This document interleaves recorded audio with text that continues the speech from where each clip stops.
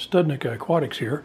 I'm going to give you, I've had some subscribers that have been requesting me to do a tour of my cigar lounge. I like to refer to it as a smoking room, but it is a little cigar lounge. Basically, this is supposed to be a bedroom. It is 10 foot by 10 foot, and it did not have these French doors in it. I added the French doors that go out into the backyard. As you come in, there, like I said, the room is not very big. It is 10 foot by 10 foot, so it is small. The French doors did add a lot to this, and the trim I did in a mahogany, so that I would have that mahogany color, which is kind of what you see when you look at Victorian style smoking rooms of days gone past. So this is my backyard. It is kind of nice having the French doors. I can occasionally open up the doors to air it out if I want to, which airs it out very fast. So anyway, we're just going to start in one corner here, and then we'll work our way around. On this wall here, basically, I picked these up at a used furniture store. These two little chairs and this table. It's not real big, but this is leather on top of it. It has kind of a classic look to it. I think it worked out real well. Down below, I just have a wicker basket to hold things, a few magazines, things like that. On the little table here, of course, coasters, ashtray, and I'm currently having a little bit of Knob Creek bourbon. I have my pipe holder with the tobacco jar that I picked up at a pawn shop, actually, and this is what I carry my pipe in when I do go someplace. And I did pick up the little lamp, so it's kind of a nice little table. It works very well. I have a Cigar cutter that I got from my daughter. They're guaranteed for life, so that should last me for the rest of my life. Little cigar mints, I don't use them, I just kind of have them sitting there. So anyway, on this wall, this little shelf here, what I did was I picked these up, and these are various pipe tobaccos that I have. This is my favorite, Frog Morton on the Town. That is a very good pipe tobacco. If you haven't had it, try it. Captain Cool, and then we have Porter's Pride, Prince Albert. You have to have some of the original. Sharpshooter, Coyote, Hell's Gate, and Three Cherry. So I do have those. These here is what I score my cigars in. I keep track of which I've smoked and which ones I haven't. On the wall here, I do have an article that came out about me, about my line of work. I work as a wildlife biologist, and this is a one-page article they did on me. There's a small article here that shows when I got my 30-year service award.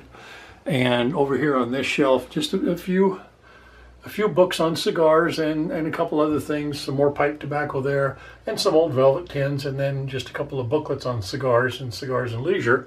And this picture here my daughter found. This is pretty cool. During the war, the Dunhill Pipe Tobacco Factory basically got leveled. I mean, it was in very bad shape. And rather than just going home and calling it quits, they set up little tables outside, and they sold pipe tobacco and pipes to the soldiers. So that's a really neat picture. It just shows that just don't ever quit. Just keep doing what you're doing, and everything's going to work out. This wall here, I do have a window. I did pull the blinds so that there wouldn't be so much glare on this window. And I have a 25-year and a 30-year service award up there. I have my diploma from University of Nebraska-Lincoln. I have a bachelor's degree in wildlife management. Another award that I received, a citation of achievement, and a little basket for gathering eggs out of my backyard. The curtain went really well. My daughter picked that out. It really tied together. She also picked out the rug and did a wonderful job. It looks really good in here with that rug. It made a big difference. This particular wall here is a little bit bigger. Like I said, I put the French doors in, and they turned out real well. I really like how they did turn out. I put this shelf up here, and a lot of cigar boxes up there that are empty, of course. I do have a liquor cabinet down here with various types of bourbons. I also have some vodkas and some other things, just a typical liquor cabinet, and a couple of old cigar boxes that I got from my dad. These are the Sir Walter Raleigh tins. This is as far as I know, this is the first one they made. This is the second version. This is the third version, and it is full of pipe tobacco. And I do smoke a pipe once in a while. This works really good for, kind of taking some of the smoke out of the room. I leave it on most all the time, and then just keep replacing this as it needed.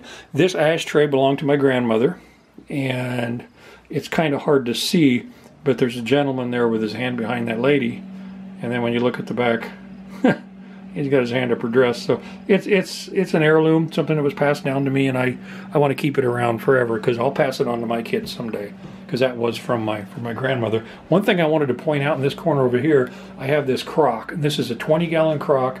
It still has the wooden handles on it. This is the crock that my granddad made beer in, and he made beer all the time. He always had beer that he made, as long as I can remember, and as long as my dad can remember. And that is the actual crock that my granddad made beer in. So my dad gave that to me recently. I was very glad to get it, so I think it goes very, very well in here.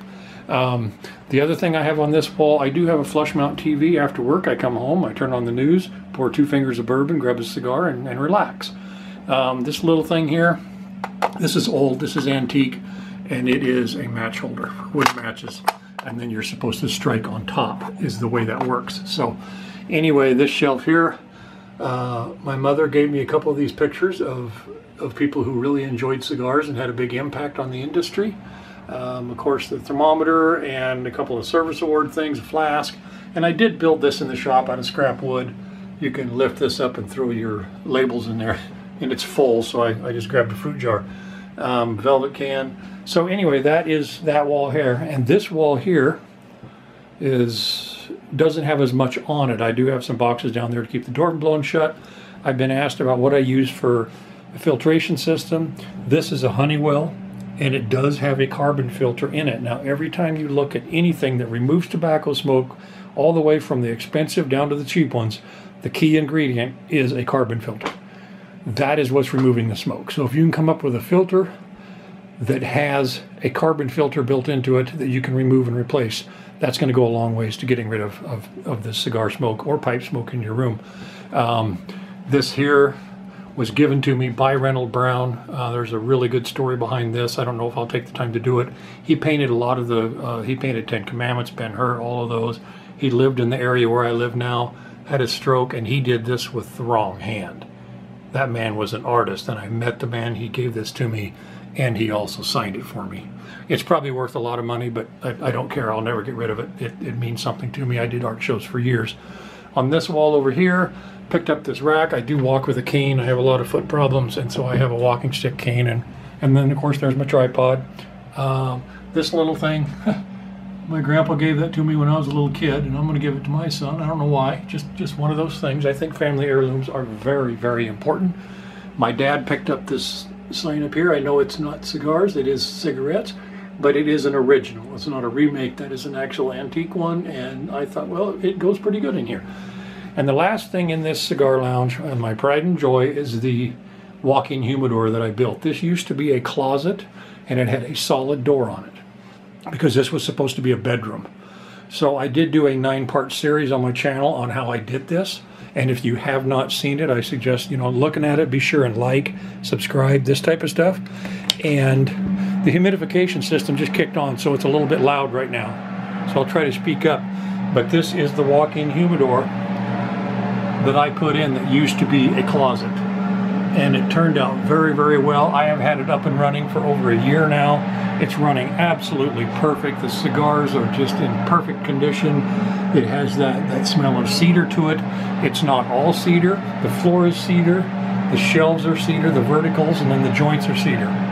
But if you have any questions on how this works, I suggest watching the video first, because most of the questions I get on my channel about this can be answered in that video series. And so I did add more shelves to this as I went, and I explained that on my channel too. I have all those, and the humidification system is designed specifically for cigar humidors.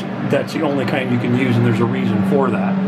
I do have a ribbon light in here, LED, so at night this just lights up. So it's working very, very well. It's taken me a long time to stock it with all the cigars that I need to have in there.